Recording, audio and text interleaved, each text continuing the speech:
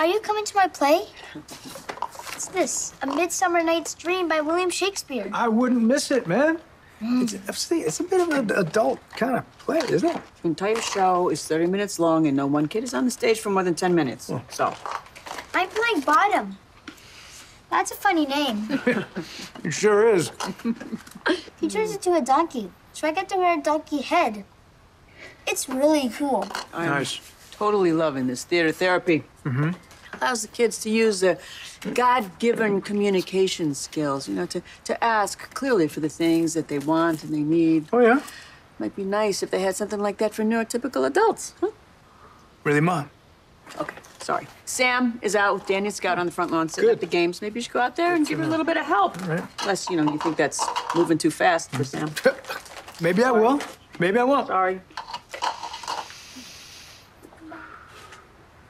What was that? Sorry. I shouldn't say anything. Well, did you promise not to say anything? It's a good point. Okay. Sam and Dante, he wants her to move in, and she's afraid that it's moving too fast. She's not ready to take that next step. Mm-hmm. You know what the two of them need?